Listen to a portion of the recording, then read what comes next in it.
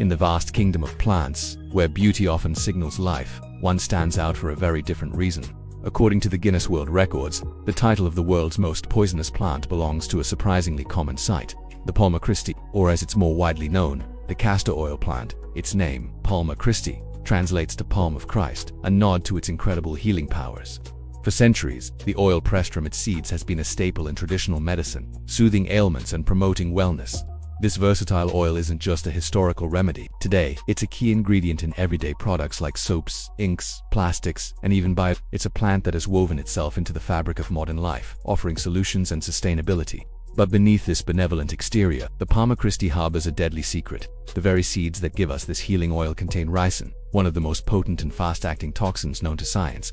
To put its power into perspective, a dose of ricin as small as a few grains of salt is lethal to an adult. The process of extracting castor oil thankfully neutralizes this poison, leaving behind the beneficial liquid we know. However, the raw seeds remain incredibly dangerous. Even just one or two, if chewed and swallowed, can be fatal. The toxin works by invading the body's cells and shutting down their ability to produce essential proteins, leading to cell death and catastrophic organ failure. And the danger isn't confined to the seeds alone. The plant's lush, star-shaped leaves and even its striking pom-pom-like flowers also carry traces of the toxin. These vibrant pink blooms, which look so soft and inviting, are particularly deceptive. They can attract the curious hands of children, posing a significant risk if any part of the plant is ingested.